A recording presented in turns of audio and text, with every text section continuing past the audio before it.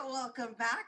The Bronx River Arts Center Fall Exhibition Justice features the work of four artists that reflect the racial and social disparities exacerbated by the pandemic that resulted in the lost lives of minorities. And joining us to tell us more about the exhibition, please welcome curator Jaunita Lanzo, visual artist Tammy Wofsey, and Tijay Mohammed. Hello and welcome, everyone.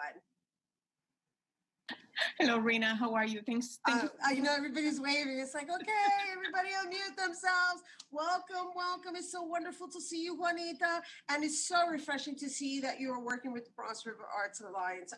The Bronx River Art. And so I originally know you from Hostos and the Longwood Art Gallery. So let's talk a little bit about what I guess the pandemic has done for you and your career as an arts curator, and it's lovely. I can't say it enough to see that you're now with the Bronx River Arts. Or is this just for this exhibition? It's only for this exhibition. I'm working full-time as an artist now, teaching, but I've been working as a consultant for Enfoco and for Bronx River Arts Center. And when Gail approached me, she gave me like a very general sense of what she wanted to do. She wanted to reflect on how the pandemic has affected artists, communities. And I thought of artists that had a solid track record working with communities, doing teaching workshops with communities, because I'm thinking, you know what, I want artists that are really out there working and that have engaged people at all levels. And I wanted to keep it Bronx, of course. So I was familiar with the work of TJ and with Tammy and with the two artists that are not here with us today, Regine Lace and Laura. They have been actively working, engaging people of all ages and all backgrounds, and the importance of how within all these, whatever difference we may have, cultural, racial, we can come together. And this has been a very tough time for many people. I've been blessed that I've been overwhelmed with work, pulling resources for artists, working for other nonprofits, creating content for teaching. And so, reflecting on that and kind of like giving back, I said, you know what, I want to do a show that has that kind of message. Right, so that it's interactive in its own form, because we've been following BRAC. That's what we refer to as Bronx River Arts Center. And we've been working with them and just highlighting them in their development. And they just opened up this fantabulous building that cost millions of dollars. And so now everybody's kind of like pretty much hunkered down. So it's lovely that you were able to figure out a way to make it accessible to people, even if they're just walking down the block, right? Which brings me to the artwork of these two lovely artists who are with us. We have Tammy Wofsey and Tijay Mohammed. I noticed that we had some imagery on the windows. Is that images that belong to you, Tammy? The black and white, is that you? Yes, that is. Yeah. So, talk to me a little bit about your messaging and where you're pulling from.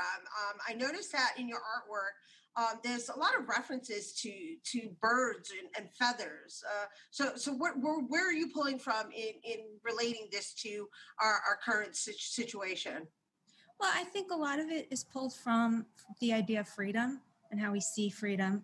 And obviously birds are probably the most free creature that can just fly anywhere, and just the idea in your head you can be free. And that idea from justice, I'm also taking it from a series I'm working on based on George Orwell books. So the image in the window is called Keep the Aspidistras Flying. And it's based on George Orwell's fictional book, how he sees the middle class. So the aspidistras plant is what you put in your window or on your table in order to signify the middle class. So how do we see the middle class in terms of health disparity and not having health insurance, and just how we're living in a society? So I love that you reference middle class, right? Because everybody's like, oh, it's the lower class, but no, it's the middle class, because it's really... Mm-hmm. Right? The middle class that doesn't have health insurance. Right, because there's that leverage of like, okay, I make too much to not be able to have this, but then it's really a catch-22 when it comes to that, even being at that level, right? So I like that you mentioned that a lot, because again... You pull off the one card, right? You get laid off from your job. You pull off that one card and you don't have health insurance. And That's the right. idea of the aspidistris plant, I turned that leaf, okay, into a double helix. So the idea of the double helix is actually also relates to the other artist's work. But the idea of the double helix is also part of the disparity in our health insurance. Yeah, that's wonderful. And then we have TJ, who went and took something as simple as the mask and created almost like a shield, an overall shield, not just obviously that we're using for our mouth and noses to prevent us from absorbing any droplets, as they call it, from the air, but the installation that you've created, it almost even loans itself as a shade from the outer world, right? Because you put them all together. Let's talk a little bit about like your messaging and the words that you've chosen, the people that you've chosen to mention. And then I know you also have that black word that also has symbolisms. I notice you use a lot of symbolisms in your work. Thank you for your time. What I'm doing in my work in general, like my artistic practice, is about my own story, community story, and also incorporating some cultural references. So here in this exhibition, what I wanted to do when I first got invited is with the title, we all in this together. I was thinking about what we need to do as a way of holding this kind of history into our time. But here, incorporating the ideas of reuse, I wanted to use something that could like very minimalist approach. But here, this is the year of mask. So, but again, I cannot reuse this mask because this mask, we're all running away from the mask, and it becomes a shield. And I'm glad you mentioned it, because it is like a shield between you and me whenever we meet to talk, and everybody, even on the train. So we are talking behind a peel, of like fabric. So how do I document this? So I'm thinking about nostalgia, I'm thinking about time, and also creating an atmosphere where people feel sort of uncomfortable because this is the same mask we are running away from, not to touch. And then, but here it has messages. So it is drawing you closer to read, but at the same time, you are being conscious. And the messages you see on it are not my own messages. They are messages. I collaborate a lot with community. So community and audience are my collaborators.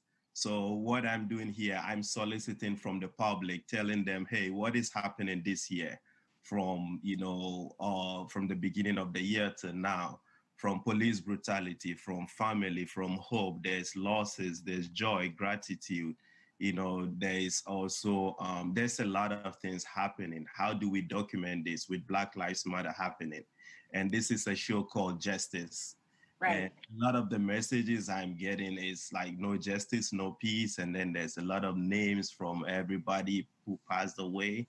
And then, so, it's sort of like collecting this whole history of everybody. Yeah, and subconsciously, right? Before we go, because I want to wrap up with Jaunita. Subconsciously, whether you guys both realize it, you're using black and white in your elements, right? Because your masks are black and white, her images are black and white, and that seems to be at the forefront of discussions in general. And it really, more than anything, if we want to look at things from a place of blessings, what the mask has done for us is it's forced us to deal with each other deeply, because we have to communicate through our eyes based on wearing the mask. And then all of the protesting has also presented exactly what's on people's minds, like really on people's minds. So authenticity is really making its way and forcing its way through everything. Anyway, that's my interpretation of the art. I love art, and I love what you guys are doing, and I love that you incorporate community. And Jaunita, I love all the work that you do. And before we go, just share with everyone how accessible this art is to them, because I believe you don't even have to go inside the gallery for those who are concerned with going inside, right? Yeah, so here's the thing. The gallery is open, and one of the things that Gail has done very responsibly is that there's a limited capacity on how many people can be in the gallery. So the gallery is open Wednesday through Friday, 3 to 6, and on Saturdays from 12 to 5. I will like to, I mean, I'm looking forward to my visit the next time I'm there so I can see the show during the night. During the day. And I look forward and I encourage everybody to take advantage and, sponsor our work in the Bronx. Beautiful. So great artists, and I look forward for people to come. And I'll be going there. I'm posting on social media, my Instagram. So thank you so much for having me here today. Absolutely. Thank you. Thank you for being here with us, Tammy, TJ, Juanita, you guys. I just want to mention once again, the Justice, the exhibition will be on display till December 12th. For more information, you can visit BronxRiverArt.org. Don't go anywhere. Bobby C's Weekly Sports Roundup is coming up next.